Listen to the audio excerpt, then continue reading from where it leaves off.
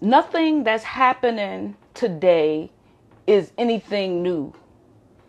This is not something that the church haven't been through before. It's not something that people weren't doing before. But now things are happening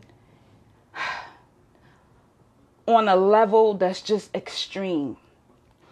And it's crazy because the things that are acceptable now and the things that are going on now would never have been allowed years ago.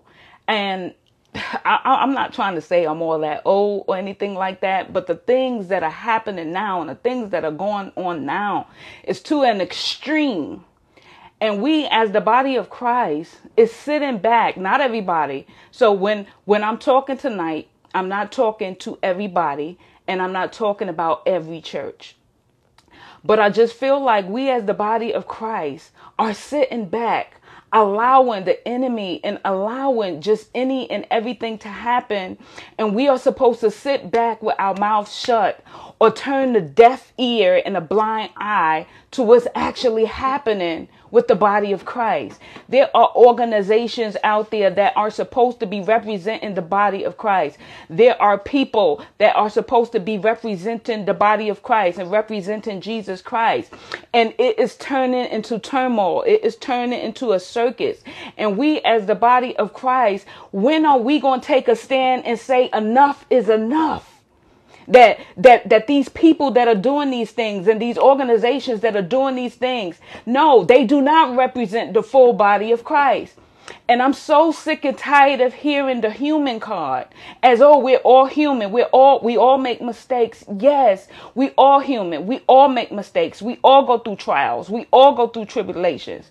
But we have to understand, and especially at this moment right here, I'm talking to those who are in leadership and those who are holding these titles and positions. You have to understand that when you say yes to God, now there's a higher standard. There's even a passage of scripture that says that those who basically are in leadership or those that are preaching or leading others, you're going to be beat with many more stripes because you know better. We know better. So we take these titles and we take these positions and then we want to throw the, oh, I'm only human card. No, when we say yes to Jesus, that means I have to put my emotions to the side. I have to put my feelings about some things to the side. Could you guys imagine if I got on social media and said everything that was going through my mind? Could you imagine if I got on social media and when whatever I'm going through, I just blast it out on here? No, beloveds, we are held to a higher standard. We are held to uphold holiness. And again, I'm not saying no one could be human. I'm not saying that we're not supposed to feel anything, but we have a way that we're supposed to handle what we're feeling. We have a way that we are supposed to handle our emotions, and going on social media or going to our churches and lashing out and doing all these things. God is not pleased with that. God is not pleased. That's why we often talk about sitting down with your leaders and your elders and have accountability people, even if you need a therapist, because many of us in ministry, you're working off your feelings and your emotions, and it's causing people to go astray. If you're dealing with issues on the inside, the house of God's pulpit is not the place to deal with it. I'm going to say that again. Us leaders, us people who's holding titles or positions, those who say God called you, the pulpit is not the place to vent our feelings. Go sit on the couch and vent your feelings. Go into prayer and to fasting and tell God how you feel, or go to your accountability people and let them help you. But now any and everything is going on in the place that we call the house of God. And this is a concern, beloveds. Is anybody concerned? One moment we getting up preaching. Next moment we venting our feelings and acting a fool and acting a muck. And so now they looking at us like these people must be schizophrenic. Out of one mouth is blessings. Out of the next mouth is cursings. Come on. We have to call these things out. And we have to be accountable to God's house and to each other. We can't live any kind of way. Once we accepted the call of Christ on our lives, we have made the decision that we can't live it any type of way. There is a way to handle issues. There's a way, once again, to handle our feelings, our emotions, and things that are going on in our lives.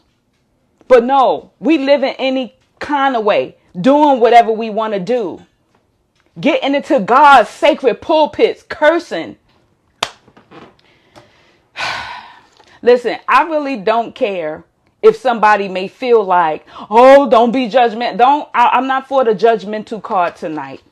Yes, we have a right to be spiritually angry, because I never thought the day would come where we be approving or sitting there allowing cussing to be going forth and cursing each other out and all these things in the pulpit, not even outside the church, but in the pulpit. Where is the accountability? Where is the person saying, listen, something is going on. You might have to sit down for a moment. You might have to get yourself together for a moment. Where is this going on? Where is this happening? But it's amazing, because we only concerned about the prophetic words and all this stuff. But then the same mouth that prophecy is coming out of, cursing is coming out of, the same mouth that's speaking the good news and the glad tidings of Jesus, cursing is coming out of it. Come on. And now it's not something that's under the rug like back in the day, because nowadays everybody just about have a camera. Our local churches are not any longer our local churches, because somebody got a camera somewhere and the enemy had them off somewhere recording you, and you'll be done said the wrong thing at the wrong time, and it can now damage your witness. Are we not discerning the tricks of the enemy? And now it's coming in the churches where the preachers think it's okay to curse and to cuss. And the roll your tongue in tongues out the same mouth. God is not pleased with that, beloved. I mean, I can't be the only one bugging out. I can't be the only one like God. Like, people got to understand this. Now, am I sitting here saying I'm perfect? No, I got a lot of issues. But thank God I don't use the pulpit platform as a way to deal with the issues, beloved. There is so many people's lives. There are souls at stake. And anytime foolery is happening and you have other leadership sitting around and no one get up and say anything, no one pulled the plug on anything, it makes me wonder what is going on with the body of Christ. What is happening to the body of Christ? I'll tell you, it's because any and everybody could say they called and chosen. They'll create a church and all this havoc could be happening. And we sit back like if it's normal. This is the norm. It's okay. It's okay. Let God deal. No, the Bible does not say let God deal with them. We as children of God, we're supposed to be accountable to each other. And if we even follow the Apostle Paul, he was even harsher. Like, we nowadays would be like, listen, sister, brother, let's have a seat. Let's have a moment till you get yourself together. But Paul said, listen, go to them. And if they don't listen, kick them out. That's what Paul said. But thank God for grace and mercy. We don't really do that nowadays. We don't just kick people out. We understand that people are dealing with issues. But once again, the pulpit and the house of God is not the place to vent our issues. Some people you don't know, they coming from the streets, from alcohol and addictions and all type of things. And then we as preachers and ministers get up in a pulpit and cause havoc. How does that make us look, beloved? How is that representing Jesus Christ? I'll tell you, it's not representing Jesus Christ. Why? Let's go to Rome. Let's go here. Romans 12. Let's go to Romans 12. Because I'm not going to just sit and talk. I'm going to tell you what the Bible says. Let's go to Romans 12. Because I know a lot of people are always in their feelings. And we all human. We all make mistakes. Yes, we do. But some mistakes is going to cost you. Some mistakes is going to cost you your ministry. Some mistakes is going to cause somebody else to fall astray. So we have to be careful. Those of us that are in leadership, those of us that are professing the name of Jesus Christ, we have to be careful. We have to be, beloved. Let's go to Romans. Let's go to Romans 12. Romans 12, real quickly. Because we have to get this in our mind that although we may have our moments and go through our feelings, we have to, guess what? We have to be different from the world. Did we forget about the scripture of presenting our bodies? It says, Romans 12, I beseech you therefore, brethren, by the mercies of God, that you present your bodies a living sacrifice, holy, acceptable unto God, which is your reasonable service. And this the part right here, beloveds, and be not conformed to this world, but be ye transformed by the renewing of your mind, that ye may prove what is that good and acceptable and perfect will of God. So we can't be doing things the way the world does it. It is, and I'm telling you guys, and especially us ministers, it is not okay to be cussing. It's not okay. It's not. Take your feelings to the altar. Take your feelings to the therapist. Take your feelings to the elder board or the mothers or whoever you need to go to. It is not okay. It is not. That's the things we did when we was in the world. How we handle things in the world is not the way it's supposed to be when we are on the Lord's side now. We don't handle things the way we used to. The Bible said when you're in Christ, you're a new creature. All things are passed away. All things are become new. Your life is new now. Once you said yes to God, you said, God, I accept this ministry. I accept this call on my life. Now you can't do the things you used to do. You can't act the way you used to act. You can't lash out and say things the way you used to do it and handle things the way you used to handle it. Because now you're representing Christ. You're representing the body of Christ as a whole. And nowadays what happens is when you find these organizations or you'll find these people doing these things, now the whole body is thrown into the same bag. Because now you want to have cussing and cursing preachers. You want to have lying and sleeping around and committing adultery pastors, touching boys and girls. All these things happening in the house of God. So let's stop pushing it under the rug and let's reprimand these people. Let's say enough is enough. When are we as the church of God going to say enough is enough? God said his house is a house of prayer. It's a house of prayer. And the thing about it is too many people opened up their own church. It's their church. It's not God's church. And I'm going to take a sip of water on that. That's the problem. People open up their church. It's not God's church.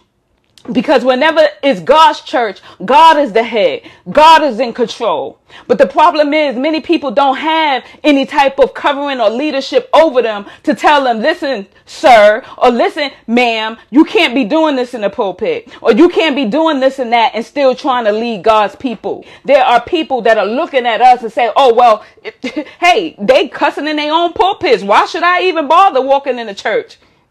Cussing in the street, cussing in the church.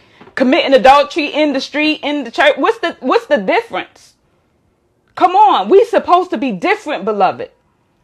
Come on. Let me go here to Ephesians. Y'all don't believe me? Oh, it's just a word. No, it's not just a word, beloved. Ephesians 4:29. The Amplified says this. Do not let unwholesome, foul, profane, worthless, vulgar words come out of your mouth. This is the Bible, beloved. But only such speech as is good for building up of others according to the need and to the occasion, so that it will be a blessing to those who hear you. We can't have blessings and curses coming out of the same mouth. And not just blessings and curses, but blessing and cussing either. We can't be sleeping around and then want to get up and hold the sacred word, telling other people what to do. But then we going home in our closet. Come on, somebody. It's time to sound the trumpet. If you can't handle the heat, guess what? Step down. Yeah, I'm going to take a sip of water on that. Ministry is not easy. Of course, you're going to have problems. People are going to come at you. They're going to try to distract you and deter you. They're going to scandalize your name, all type of things. If you can't take the heat, then get out the kitchen. But don't use God's house and cause havoc. And handle things your way and think it's okay, beloveds. God is not pleased with that. Now we just accepting this culture. We're accepting that everything is okay and it's not okay. When are we going to get back to the book, huh? Everything now is just a motivational speech to make us feel good. But when you're going to get to the point where you tell people you got to repent? Where are you getting to the place where you got to tell people, listen, you can't keep doing things one day and then professing God the next? Come on.